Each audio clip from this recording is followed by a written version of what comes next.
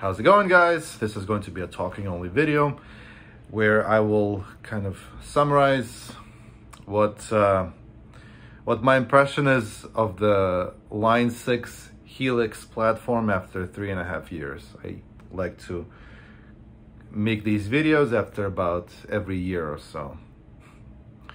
So the first thing is people listen with their eyes. It's a known phenomenon. If you can have two identical guitars, absolutely identical in every way except for the way they look, and one looks vintagey and the other looks this like a shredder machine with neon pink kind of body and angles, and all of a sudden, even though it may sound absolutely identical, when somebody sees this metal looking guitar, it's gonna sound to them like it's harsh. It's gonna sound like it's in your face as opposed to the mellow and vintagey pre-CBS Stratocaster sound that you will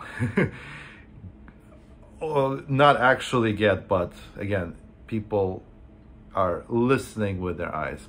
The funny thing happened at the festival where I performed this past weekend. After I played, I was getting some food and ran into somebody who's been to my concert in Canada, and we've chatted before. He's like, yeah, you guys sounded really good. And like, what, have you ever thought of using a Helix instead of you going through an amp? I'm like, that's a funny thing. You should mention that. I'm actually using a Helix. So that just goes to show you that the technology right now with these digital, all-in-one digital platforms it's here. So start embracing it. It's just all about spending the time and tweaking things to your liking, and I guarantee you it will sound just as good as your vintage gear or analog gear or your tube, valve, amplifier, all that stuff. So I've been using my Helixes for 3.5 years. I first went and bought the Helix LT, and I bought myself a Helix Floor, which is my main gigging Helix.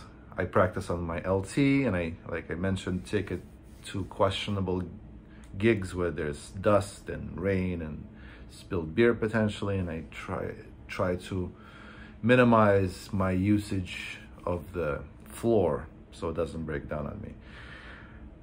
I gotta say that I was skeptical until I years ago went to see a show and saw somebody using one of those Helixes, and like, wow, this sounds great. I gotta get myself one of those, and I eventually obviously did. It's just so convenient. When it's working, it's incredible. Every single preset I've dialed in at home. Every single section of the song is labeled. I order my presets according to the set list. Everything sounds good, sounds great. All the levels are dialed in. The setup is a breeze. Like this past weekend, I had 5 minutes to set up. I just literally put the Helix on the stage, connected my wireless, XLR left and right to the front of the house, took a long 1/4-inch cable into left mono, into the back of a PV Bandit, using the effects loop. Everything just works. It feels familiar. I feel the air moving. I can feel the guitar chugging as I'm used to, and it's just fantastic. The only downsides of the Helix or the Line 6 as a company is that they're using really low quality parts. I've had issues with my Helix Floor where the foot switches stopped being reliable. Also, the expression pedal had to be basically readjusted. I had to open it up and tighten the screws because the expression pedal started moving off kilter. and the LED broke, but after during the repair of the foot switches, call it a coincidence, whatever, but ever since I sent it to line 6 for repair after that incident, it's been, knock on wood, it's been solid. And I always have a backup with me, because stuff can always break when you least expect it. That's what people who are responsible should do. Nothing will ever work 100%. Computers break down, guitars, wiring can get unsoldered, things can just happen. So I always have a backup guitar and a backup Helix when I can. Otherwise, it's my Pod Go as my kind of backup solution, so I can finish the show like somehow, right? It's better to have a limited option with you than no option at all. Now, since starting out on the Helix, there have been so many amazing software updates.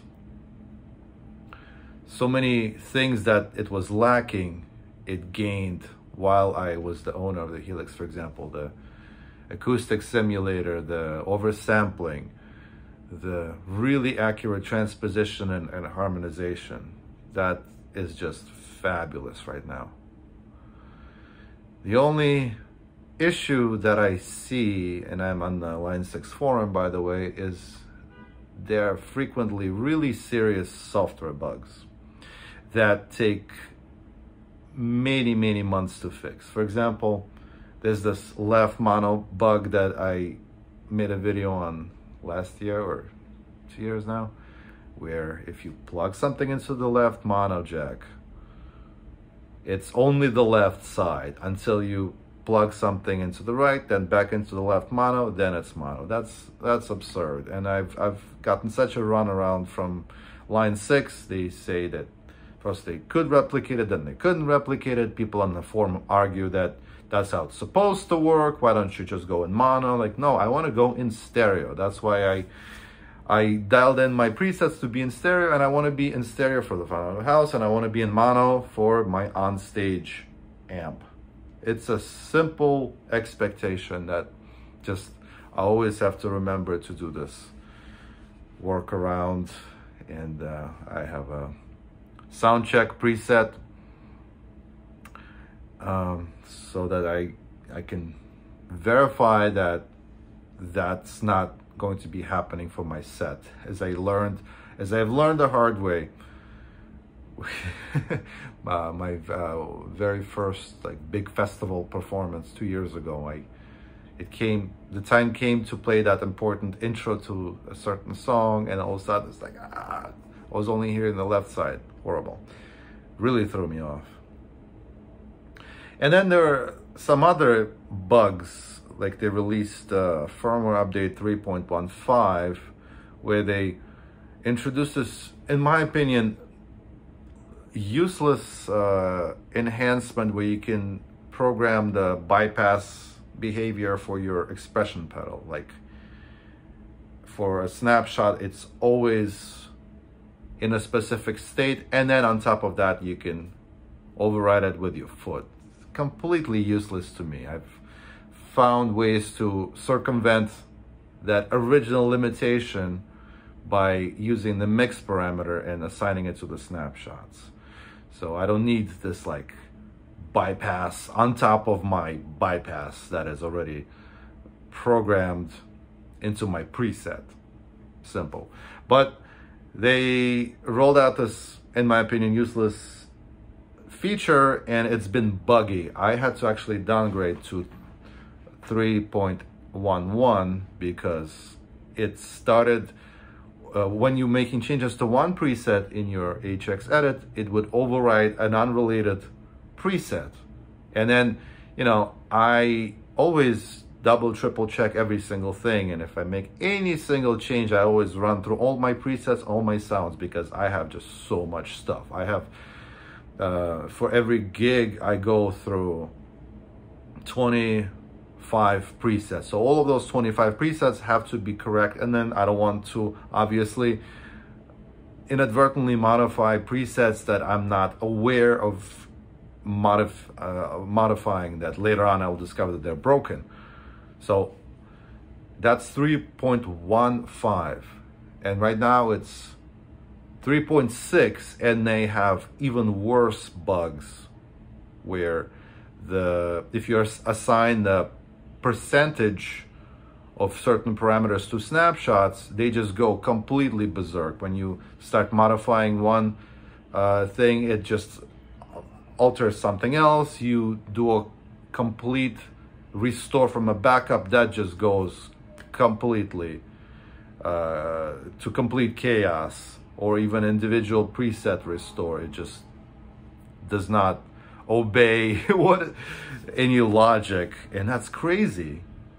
But that's the kind of the lesson with any software. You need to make sure that you test everything. Don't believe the release notes. Don't believe that it's going to work seamlessly. Always be a skeptic. Always for your internal, for your kind of workflow, always make sure that you have run through everything to not have this fun adventure on stage. But other than that, the sounds out of the Helix are great. Contrary to what some of those big shot guitars do by running a bunch of external pedals into the Helix, I think that's I don't know, laziness or craziness, because the Helix at this point, as of version 3.0, has absolutely every single effect. And if you don't find it, you haven't looked long enough. For example, I also made a video recently. I was just recently, like a couple months ago, finally dialed in that envelope filter sound, which I was struggling with, and I thought, like, what the hell? Why can't I get that good sound? And turns out it was always there in the legacy folder of the effect. So check the legacy folder. That's another lesson. So yeah, Helix is great if it weren't for the buttons crapping out, bugs. It's a great workflow. I use 2 Helixes simultaneously, restore on one, backup on one, restore on the other. I can email my settings to somebody else, which came in handy when I couldn't make the tour because of work, and I emailed all of my stuff to this other guitarist, and he had my exact same settings. So don't be a snob. The technology is here. Just be very, very careful, because the more stuff they keep adding onto this Helix, the more bugs you may get. So that's pretty much it. In other news, the air quality in New York is just horrible. There's wildfires in Canada, and it smells like a fire. It freaking smells like somebody's burning cardboard boxes. I've never seen anything like that. It's actually dark. You won't be able to tell how dark it is, but it's freaking, like, it looks like it's like 7 p.m. or something. Anyway, thanks for watching, thanks for listening, and catch you on the next one.